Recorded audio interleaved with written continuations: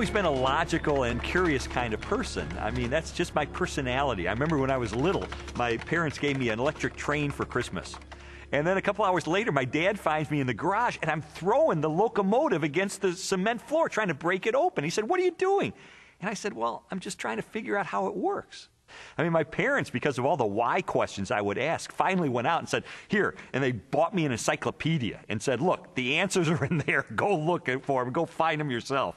I mean, that's just the way I was. And so I guess it's natural that I would become a journalist. Because journalists are looking for facts, they're looking for evidence, they're looking for data, they're looking for something that they can publish in the paper and have confidence it is true.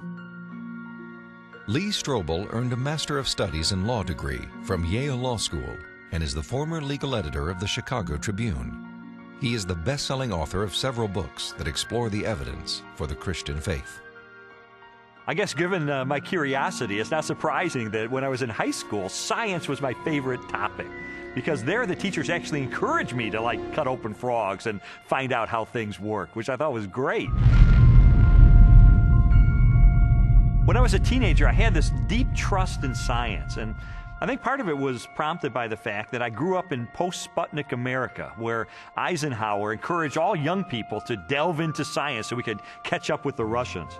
So to me, science sort of represented the empirical, the hard facts, the things that could be proven experimentally, and that was sort of the way in which I looked at life.